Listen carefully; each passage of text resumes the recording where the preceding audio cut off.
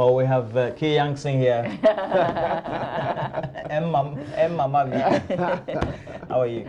I'm good. I'm blessed. You look very African. I love your dress. This one to buy. Ajoyeboa clothing. Wow. Hey, this woman is taking over. Ajoyeboa. Does she rest at all? Looks like no, she lives she's for always you. on the move. Mama B gives her no rest. She lives for anybody who wants to get in touch. Looks like she lives for you. Yeah. But I like her attention to detail. Yeah. Yeah. And mine too is by Alice Couture, based in Teba. Please, you can call her 020. The rest you can contact me for. And this one is by please Robert and Sons. Well, my glasses are by Robert and Sons. Okay. Sorry. Yes, I thought now they've ventured into, these days, subsidiaries, conglomerates, multinationals. Indeed. But those who made my morning attire, they are not nearby for me to thank them. Kojo is always abroad. Oh, how? Well, Kay Youngson. It happens. This is the day, right? This is the day Kofi Annan has been laid in state for 2 days now. And this is the final day when we send him off saying goodbye. But this is one of those rare moments when we're not tearing, right? We're not crying because he lived a good life. He was a good man. Mama, I'm just watching a shot. You look so beautiful. Thank you. Thank you. Be romantic for once. Thank you. Yeah. Thank you so much. So we'll continue celebrating a global icon indeed, Kofi Annan, today. And this is the beginning of our coverage. It starts from the morning. So from now until we finally lay him to rest, we're on that beat. Trust that you can get all the latest news from the conference center, from the final, the cemetery sites, all here on JoyNews. Why are you guys looking at me like that? No, but you look I'm your TV. Am I your TV? You look like Otiko Afisajama. Yeah, I do. Yeah. I love her. Hair so that's a good thing. Yeah. I tried to do that. Could you use a phrase you were not in then? It says Kofi Annan going beyond. What beyond? Oh, I said he starts his peaceful journey into the beyond. Please give me a single shot. What's this? I'm shy. Yes. Yeah, but it's true, isn't it? Yeah. I mean, he's our belief tells us that death is a journey, and his journey begins now. Of course, the quality of that journey depends on the quality of the life you've lived. In which case, Kofi Annan is traveling first class, because he's certainly lived a great life, hasn't he? Maybe by our standards. And because of him, we have people who have never been to Ghana, but they're here for the first time. We have incredible people visiting us for the first time. I don't know whether that also gives some credence to the story I saw yesterday, linked to the tourism minister saying that his demise is good for Ghana's tourism industry and all that. It's easy to say that, but how have we taken advantage of that? Great. We knew this was going to happen after 18th of August. We knew the focus and attention. Well, there's no point even years later having a pothole on the road that leads to the cemetery where he's buried, for example. I'm not sure we're taking advantage of that in terms of what are we selling to the people who are here? Indeed. What kind of packages do we have? There ought to have been a plan. You're right. Appropriate. Some sort of conversation in the tourism sector, so that people put together packages, because you know who's coming, you know the numbers that are going to come where they're going to live. So, what will be the side attraction when they come around. Indeed. So that they walk away with some memory of Ghana, in addition to their memory of Kofi Annan. Absolutely. We've missed that opportunity. Maybe there's a plan like that, except that we all don't know yet. What good is a plan like that if we don't know, right? Anyway. Let's see what's in the newspapers. We know Men's Gold, definitely. But how are the newspapers reporting it? There's a latest press release. We'll go through the headlines. We'll come to the details of that. Indeed. Right. So headlines in the Ghanaian Times, and yes, Men's Gold makes an appearance. SEC orders Men's Gold to suspend, in quote, illegal trading operations. Also, government directs a receiver of CBG to hold discussions with labor unions. And then the banner headline, world leaders arrive in Accra. Lots of wonderful pictures of the Prime Minister of Niger, as well as the President of Angola, the Vice President, of Angola, the President of Namibia, and the Ethiopian President, all of them here for Kofi Annan. Great images here in the Ghanaian Times. On the back page, CRI to name new potato variety after Kofi Annan. We reported that yesterday. And delayed compensation payments cause land litigation, according to the LAP coordinator. I also have the Business and Financial Times.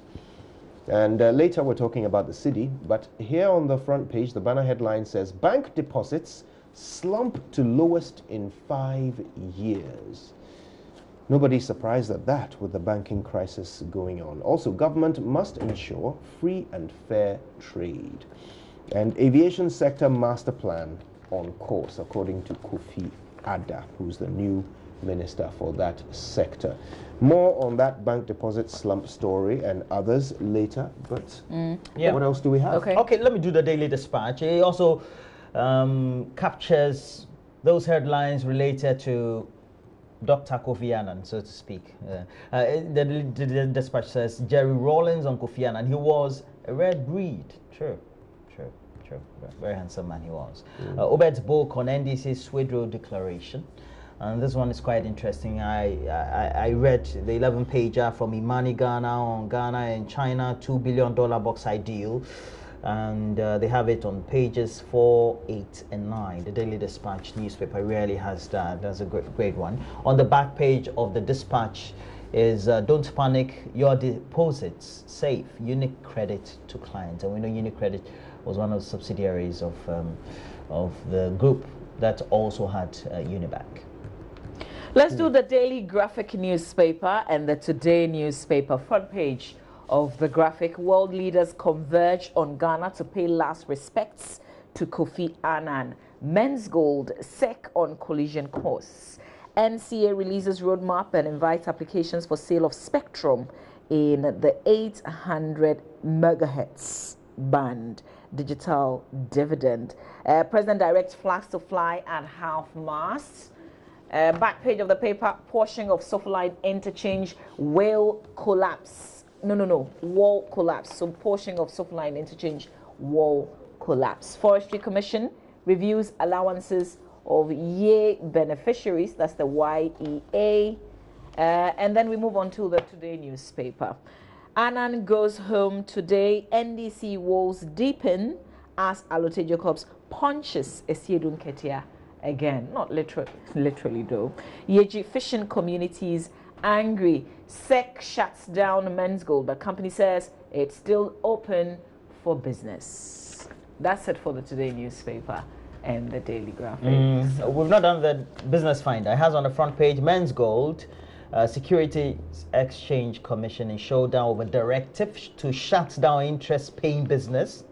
You have a picture there of Reverend Daniel Ogbamitete, the Director General of the SEC. Loans, banks apparently lose 131 million Ghana cedis in 2 years. New steel factory to create 3,000 jobs, we're told. Every day something is coming up. Indeed. Even though sometimes we don't see it on the ground. They have a summary of the market figures for you, the macroeconomic targets, consumer price inflation. Please always take a look at that so that when we're saying all that, we know what we have to benchmark on. Interest rates, the Ghana Stock Exchange volume numbers. We have currencies. They have 4.7. I always say it should reflect the market, but this is the Bank of Ghana rate appropriately, and they have the commodities market. And the ounce prices for gold, crude oil, barrel, ton for cocoa, and then we have the pound for coffee. Yeah. Have you done the Daily Guide headlines? Nope. Okay. Men's Gold fights SEC over closure order. That's on the front page of the Daily Guide. They fought the Bank of Ghana. They're fighting the SEC. Yeah. Kofi Annan's wife in tears. Flags fly half-mast for burial. Very poignant scenes yesterday. NDC boys sue government over new regions. And 2,000 consolidated bank staff going. Yeah. These are all in the Daily Guide. Well, let's do the last one. This one is quite interesting. If we can have the time, perhaps we can discuss it. The Daily Statesman. Yeah, the Daily Statesman says Alote opens more fire on Nketia. General Mosquito Esiedun Nketia says NDC chief is very arrogant and indisciplined. There are a lot of issues going on and a lot of talk towards each other, especially for this campaign as they elect their national executives, the NDC we're talking about. Another ID1F rolls out 3,000 direct employment expected. I'm sure it's related to the steel factory to be established. All right. All right, so shall we start? Men's gold. Men's gold, why not? Let's start with men's gold. Okay, so get the statement ready. You say there's a new statement. Yeah, there's a new statement. There is, but let's start from the beginning. yeah, why don't we do that? Yeah. So you see, Men's Gold is an organization that has been around for a while, and the problem has always been that the Ghana government hasn't been able to figure out which regulatory regime their business falls under. So the Bank of Ghana has been keeping an eye on them from the beginning. They used to be called Men's Bank and so forth. And so the Bank of Ghana had to keep correcting certain things they were doing to ensure that they didn't fall foul of banking laws because they insisted they were not a bank. So eventually that was resolved. But the Bank of Ghana kept an eye on them because people were transacting business with them, taking gold there and getting a return on their investment. And so the Bank of Ghana showed a concerned eye. Men's Gold insisted that what they were doing did not fall under the regulation of Bank of Ghana. The SEC last year, actually in September last year, issued a public notice indicating that they do not regulate Men's Gold. Somehow, in spite of that public notice, this year, when more attention was paid to Men's Gold, the SEC decided to look into it. You said September again. last year, right? Yes. So this is anniversary. Yeah, I guess. Yeah.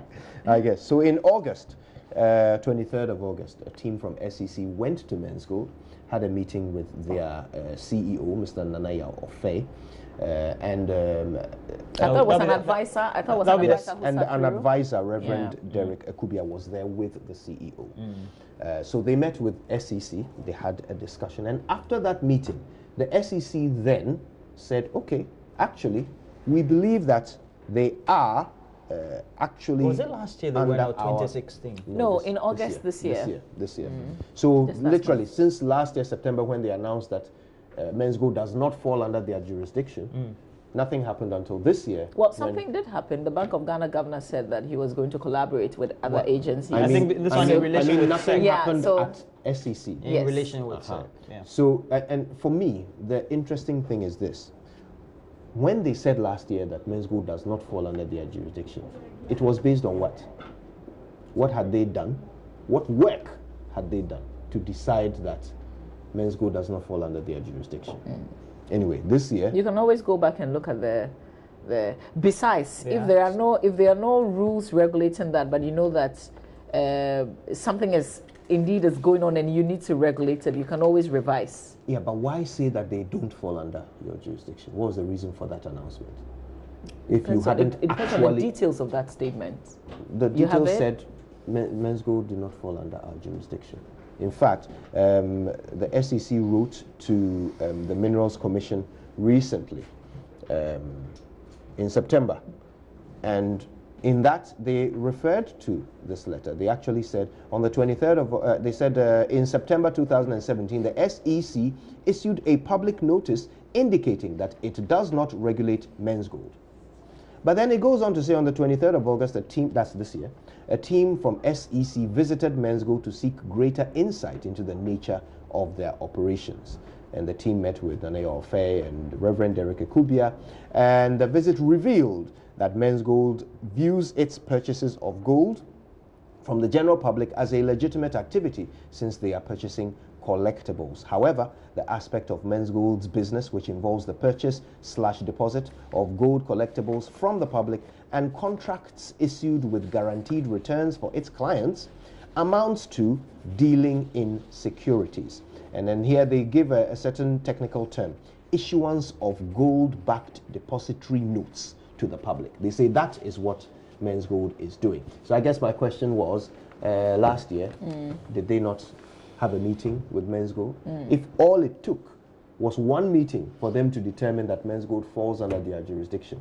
Why didn't that meeting happen? They were pointed in the right direction, I guess. A lot happens. They were pointed in the direction of having a meeting. In the right direction. In the right direction of having a meeting. And arriving at this conclusion. But the confusion is about whether or not Men's Gold has been shut down completely. Okay, and they clarify that that is not the case. That SEC clarifies that that is not the case. They wrote a letter to Men's Gold, and at the end of that letter, they said, the directive does not preclude you from continuing your other business of assaying, purchasing gold from small-scale miners, and export of gold. But what they are shutting down immediately, according to that letter, is the business of trading in gold collectibles with guaranteed returns to clients, which constitutes, in essence, dealing in securities. So this is the 7th September letter. Okay. And then yesterday was 12, right? Yes. So following this going public, even though yesterday wasn't 7th, this went public, and Men's Gold decided to issue a statement, which was dated 12 September 2018. We're going to share that with you because in that statement, they're also saying that they remain open. They are in business. It's almost like a direct response to this 7th September one that was issued. It says the management of Men's Gold Ghana finds it very unfortunate that a letter relating to business discussions between the organization and the Securities and Exchange Commission has found its way to the public. Men's Gold, in the wake of the Bank of Ghana warning to the public to desist from doing business with the organization, availed itself to all relevant state institutions for various consultations and dialogue designed to arrive at a productive and sustainable resolution. One of such organizations is the Securities and Exchange Commission, with whom we have been hopeful of arriving at a cordial resolution to all matters, if any. Then we submit to its standards if we must. This needless leak, believed to be coming from the Securities and Exchange Commission, is, to say the least, in very bad faith and distasteful, as it defeats our confidence in the body and an affront to cooperation. We totally condemn it. As a law-abiding organization, we have referred the matter to our lawyers, and rest assured, the right action shall be taken. We hereby assure all our cherished customers that neither Men's Gold as a business entity nor any of its products has been shut down. We urge for calm as we deal with this matter to its logical conclusion. Your gold trades are very safe and business is proceeding as usual. And that's signed Management, Men's Gold Ghana. So this is from yesterday. All right. It looks like that didn't work because later in the day, certainly maybe by close of day, they issued this other statement, which I'm going to share. It says Gold Vault Market Product Services temporarily halted. Following the notice from the Securities and Exchange Commission of Ghana issued on the 7th day of September 2018, the management of Men's Gold Ghana Limited, in its bid to bring some finality to the issues once and for all, has decided to place a temporal halt on all extra value payments and any new business related to our Gold Vault market. The halt takes effect from Thursday, 13th September, which is today, and will be in place for 6 days, by which time we believe all pending issues related to the Gold Vault market products would have been ironed out. We are certain this halt would not go beyond the 19th day of September 2018. This decision, though very unfortunate or unfavorable to us, has been informed by our commitment to the rule of law, absolute respect of state agencies, and total submission to the state. We would, as usual, count on your understanding and cooperation during this period. They give a certain phone number if you want to call, and a sign Management Men's Gold. So are they bowing to pressure now? But let's talk about some of the things that went down as media men and women, went over there to report the incident. At least two persons that I know, one is our colleague Karen, and Karen another reporter from TV3 were assaulted. Really? Yeah, but I think before we get to the subject of the personnel or our colleagues who were assaulted, one, we have a crisis of almost 3 or 4 magnitude. One of the trading itself of Men's Gold and vis-a-vis the regulation. 2, now we have a public relation crisis. And 3, we have a customer relationship crisis. Now, at the end of the day, the first, if we take the issue of the regulation, is the back and forth as to which entity or sector will be regulating it. And we have to appropriately look at the activities of Men's Gold. They say that they deal in gold deposits. So I think as it is now, the vehicle they use was you go and buy from an entity and then you bring the purchasing order or form or receipt of what you have bought. They say it's in the form of gold, and then you bring it to their office, which is the Men's Gold, and then they say they buy it from you, and they say they're keeping it. And if you want to take it home, fine. If you want them to keep it, they keep it at an interest for you. Now, it also means that they are trading in a derivative. They are trading in something that is of value. It has to fall under a certain regulation one way or the other. Yeah. What is baffling has been the inability of our various regulatory institutions to place it under either one or all of them. And that, for me, is a concern, because before we found out that Men's Gold was operating, they had been operating as Men's Bank. You remember that? Yeah. And because they also wanted to streamline the activities in such a way that perhaps they didn't want the entities to look too much into the activities, or perhaps also they wanted to give value to their customers, then we should have also found a way in the public interest to protect the customers in a way. Because the regulators were not proactive, didn't have the foresight to first ask them, look, before you started a week or two, you should come to us for a certain license. We have waited either for months, for years for them to operate. People have invested money in them. And in order to protect people who are your citizens, you need to be proactive in some of the things that you do. Now, what has brought Men's Gold currently, in my estimation, which is where the customer and their investment relationship is concerned, is the fact that there seems to be this hue and cry, the up and down, and the media reports, which is creating a certain panic. Is it the media report, or is the CEO who decides to react as soon as something is said? Well, it's part of the media report. And then we feed on it? It's part of the media report. His reaction, the regulatory institution's reaction, and then the media reaction create a certain atmosphere for customers of uncertainty, and so creates the panic. And any institution, whether you have the highest capitalization, you have the highest of assets, if we have panic withdrawals, you will collapse. It's not the first time it's going to happen in the history of the world, definitely. Because each institution, or all institutions who value their profits, value their objectives as far as their revenue and wealth creation is concerned, they have treasury departments. And the responsibility of the treasury department is to trade the assets of the company that will bring it value. And definitely, you don't expect the money to be put in the account and be waiting for you to come and collect as a customer. It will not happen. No institution does that. Yeah. You know, there's an interesting detail in the letter that the SEC wrote to The 7th September? Yes. Actually, was that also dated 7th September? I believe so. No, this one was earlier, 3rd of September. Okay. They wrote this letter to the Minerals Commission. This was before they wrote to Men's Gold. And there are a lot of details in there of what the conclusions that the SEC had come to following their meeting at Men's Gold. And there is an interesting detail here I want to read. It says, it is established that Men's Gold is a licensee of Minerals Commission to purchase gold from licensed sellers and to export same.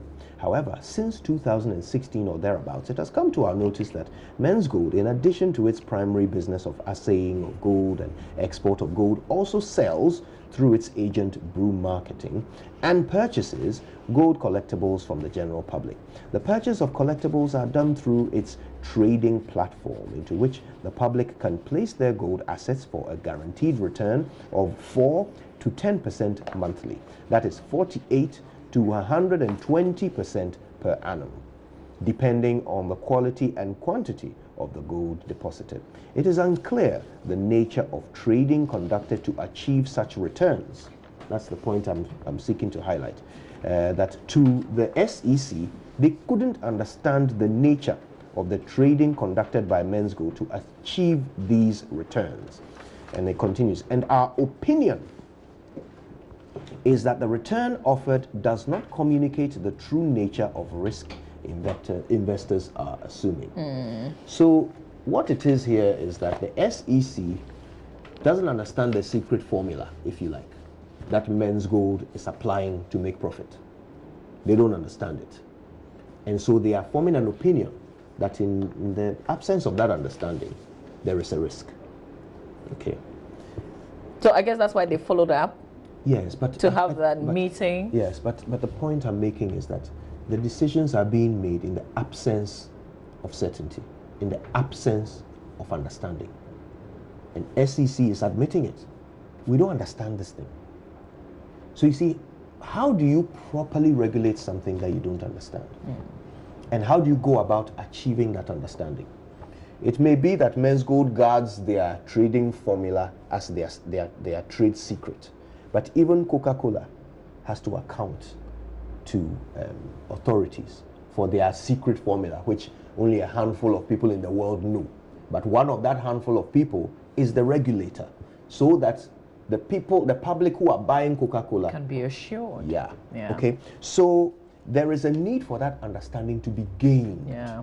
But the question is, in the absence of that understanding, how can we be sure that it is actually the SEC that should be regulating? Perhaps once it is explained, it will turn out that it's a different agency.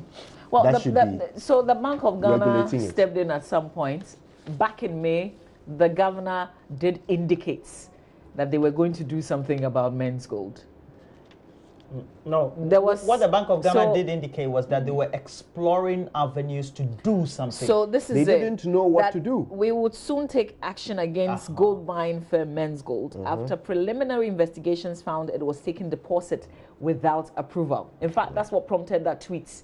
Yes. From the Men's Gold boss, yes. But the fact is, but the Minerals Commission, we know the Minerals Commission, PMMC also stepped in at some point. It looks like everybody's been trying to find if this is my area, if this is my zone, if I am the regulator. You know. And none of them have been able to conclude until now. Yeah. The SEC is claiming Men's Gold's SEC, right? Is that what I said? You know, SEC, yeah. No, I think it's SEC somewhere. Maybe Nigeria? SEC sounds like, yeah.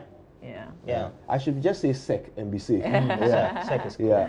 Until now, that SEC is saying that they fall under them. But even that was disputed in the statement Men's Gold released yesterday. It's the one that we've received today, which now seems to say that it's interesting. They are now willing to work with SEC, and so they will suspend this thing for 6 days. Yes. They have put a limit of 6 days on it.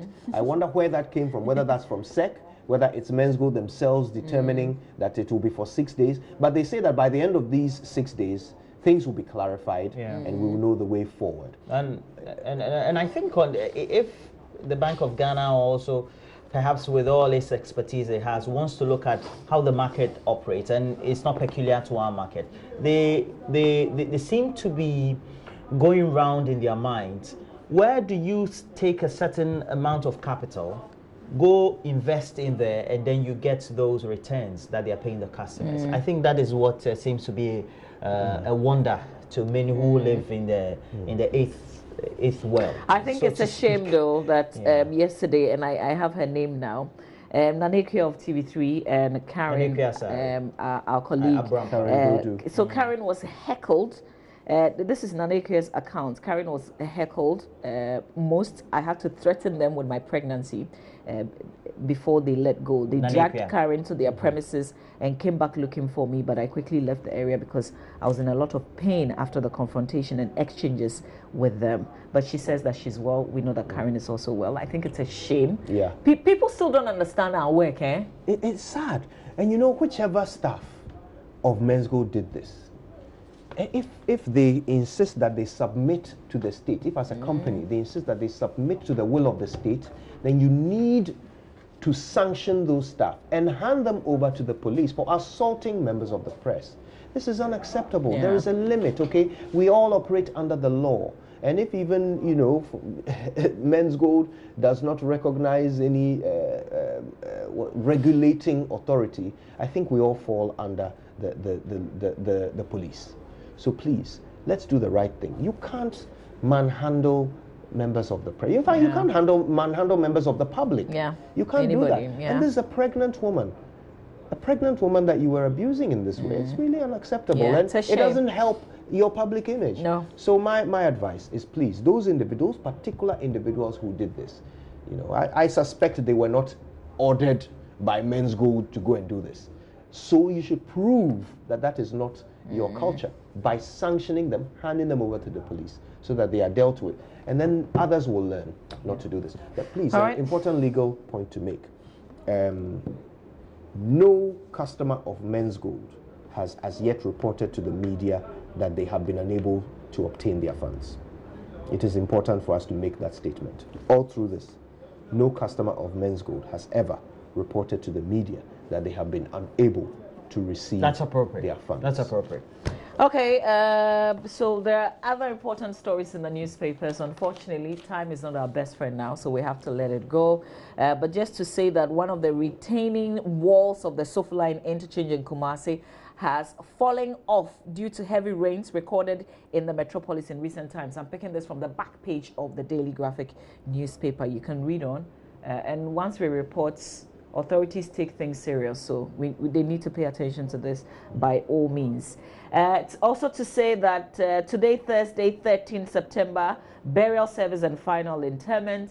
Mr. Kofi Annan will be at the conference center. Services commence at 9 a.m. at the Accra International Conference Center. It will be attended by UN officials, heads of states, diplomatic delegations, and the general public. There will be a private burial at midday at the military cemetery with full military honors and a 17-gun salute. And we'll bring all that to you live here on JoyNews. I want to say good morning to Dr. Asante, Roland's friend, now my friend, who's in Hollywood. Dr. Asante. Yeah. Because when I go for my plastic surgery, when I'll come and show you. For your plastic Tell me surgery. what you want me to work on. If it ain't broke, don't try to fix it. When I'm 45, I'll go for plastic surgery, and then go for hair receding line surgery as well, because I'm sure your hair will be intact. You have more hair than I do. Oh my God. By choice, of course, yeah.